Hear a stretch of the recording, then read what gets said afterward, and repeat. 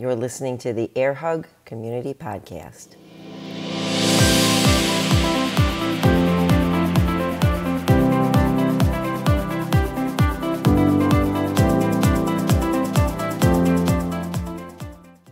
Hello and welcome. My name is Judy Arizosa, and I am the host of the Air Hug Community Podcast. And if you're new here, let me just tell you what we're all about.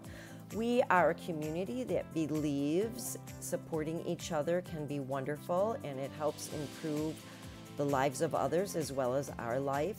We believe in living well, and that includes physical fitness, eating well, but also mental fitness.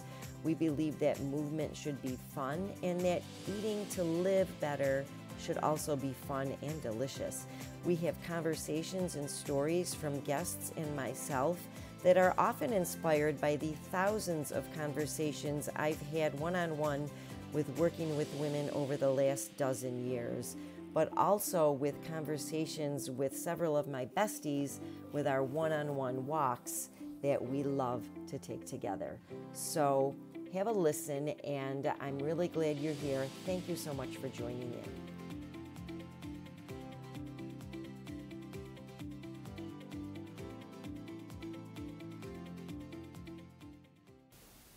Hey, hello, and welcome back.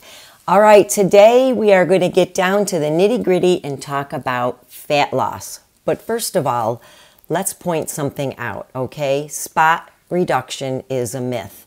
I think you probably know that. You've probably heard it over and over again, but I just want to make sure that you cannot spot reduce your stomach. You cannot spot reduce your triceps. You cannot spot reduce your love handles or anything else. All right, so let's get down to the nitty-gritty and talk about strategies for fat loss. And I'm going to talk about 5 important strategies for fat loss today. So, are you ready? Let's get right to it, okay? Number 1 is probably the most obvious, but let's not forget the obvious, right? We need to eat in a deficit. In order to lean out our body, we basically have to have our body use up energy stores that are already there. Basically, when we want to lose fat, what we want to lose is our energy stores, which is fat tissue. Just keep that in mind, but we don't want to lose anything else, period. So here's a good way to start thinking about it. For 2 weeks, track your intake of food carefully. And if it means weighing and measuring, then weigh and measure, but don't change anything. Eat like you normally eat. Do not change anything. And if at the end of 2 weeks you're losing weight, you're kind of in a deficit. If you're the same, then we've found your maintenance. If you've gained weight over those 2 weeks, well, then we know we're eating in a surplus. So that's the beginning. All right. Number 2, we need to spare nitrogen. Excuse me, nitrogen. So look, let's think about it this way. A body will make up a calorie deficit from its own tissue, and that means it could be from fat stores, but it could also be from non-fat stores, like tissue that we need. And tissue that we need requires protein to be maintained. And so what we want to do is maintain our protein intake, because that's where we get our nitrogen from, right? We basically want to maintain our amino acid pool is what we're really talking about. So I think what I would say is spare amino acids more than sparing nitrogen, if you want to think of it that way. So remember, when you're eating in a deficit, your body's going to use its own tissue to gobble up energy just to maintain itself. So you do not want to eat your own important tissues that you need for survival. You want to feast on basically excess fat tissue. And of course, we always still want some fat, but don't worry about it. It would be extremely hard for us to get lean enough to have not enough fat to draw from. So I wouldn't worry about that. All right. But here's the thing. Let's get back to how much protein is adequate. So a great rule of thumb during fat loss is to go with 1 gram of protein per pound of body weight. However, that can be hard for some people, especially let's say you weigh 200 pounds and your healthy weight is 130 pounds. You're not going to want to eat 200 grams of protein per day. right? And that's not really what you need. What you need is enough protein for your ideal body weight. And I made this mistake early on in my coaching career with those exact parameters. And I thought my client was going to kill me because she could not possibly have eaten that much protein in a day. So lesson learned, right? That was a dozen years ago. But a great rule of thumb is to eat enough protein, 1 gram per pound of body weight of your ideal body weight. And that will basically get you where you actually have enough amino acids in your amino acid stores to maintain your vital tissues, right? Especially muscle. You want to maintain muscle, all right, because if you're losing muscle, you're actually going to be burning less calories at rest, and it's going to be even harder. But not only that, it's going to make you weaker, and you're going to be at risk for things. And you also need amino acids for things like we talked about in the macro episode, for things like neurotransmitters and mood and behavior. So protein is important. You're going to hear that as a recurring theme over and over and over again. Okay? All right, here's number 3. Make your body anabolic by exercise. What do I mean by anabolic? Well, it sounds disgusting, but it's basically eating off of its own storage. Okay, so we do that. The best way to do this with exercise is through weight training. All right.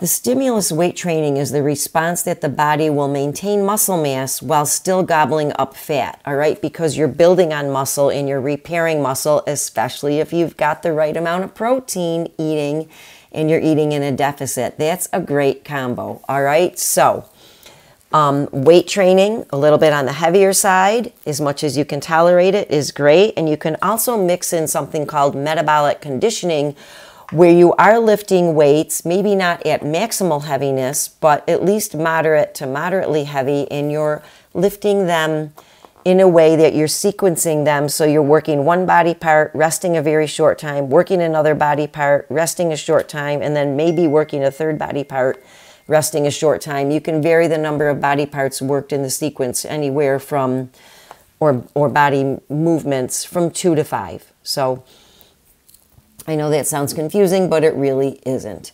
And by doing that, you're keeping your heart rate up the whole time. So cardiovascularly, it's great. You're burning a lot of calories. And once again, you're sparing very important muscle. All right.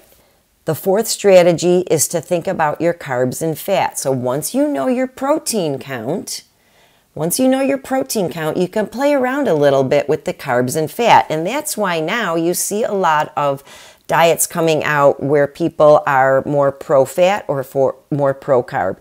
Here's the thing. It's not what's popular. It's not what's research. It's what works for you. And basically, you have to listen to your body, try out a few different strategies, try one that you think you like, and then go from there. Again, it's important to try it for 2 weeks, be consistent, write it down, weigh and measure your food, and then see how it worked. If it didn't work, try something a little bit different. There's definitely a lot of finding our baseline, finding what works, tweaking it, and then trying again. All right?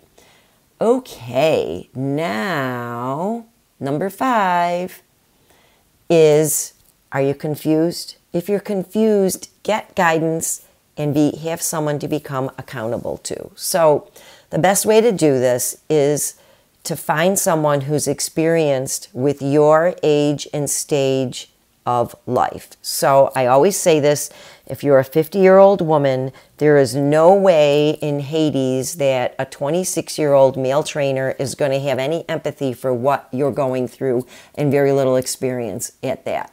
So I say, if you're, a 35-year-old guy, then find a trainer who specializes in guys, right? If you're a 50-year-old woman, then find someone who specializes in midlife. And by the way, I think you already know this, but just in case you're new here, that is my niche. In my training business, I work exclusively with midlife women who aim to be healthy and to learn the habits, both nutritionally and physically and mentally, to maintain a healthy body existence. And Just as an aside, the mental aspect of this is every bit as important as the first 5 things I mentioned. So if we want to review the first 5 things I mentioned, the 5 that we're covering today, we are talking about number 1, eating in a deficit. Number 2, sparing amino acids, which means taking in enough protein to maintain vital tissues. Number 3 is making your body anabolic through exercise. So we want to be in an energy deficit by exercise. Number 4 is be willing to be flexible with the carbs and fat to figure out what gets you the best formula. Because again, everyone is different and we need to figure it out. Number 5 is if you're confused and nothing seems to work for you, get guidance and accountability with an experienced coach who specializes in your age and stage of life. All right, listen, that's it for today. If you're confused and you want some help, I will put my information in the show notes. I'll be happy to help you. If you need some help in the motivation category, and from time to time, we all do, I have you covered, okay? You can grab my free Manifesting Motivation Masterclass, and it's yours to keep just for finding out about it. And I'm very happy to share it with you. I will put a link to it in the show notes. Thank you very much for checking in and listening today on the Air Hug Community Podcast. You know, it always means a lot to me to know that you are there listening. And would you please do me a favor? Please leave a review on Apple and subscribe, because Apple just loves it when they see a lot of reviews. When they see a lot of reviews, it kind of puts them on alert, and they will actually make our podcast more able to find for people who are looking for these kinds of things. So I hope you enjoyed this. I welcome your comments. Feel free to drop me a note, and I will see you next Tuesday and every Tuesday here on the Air Hug Community Podcast. Ta-ta for now.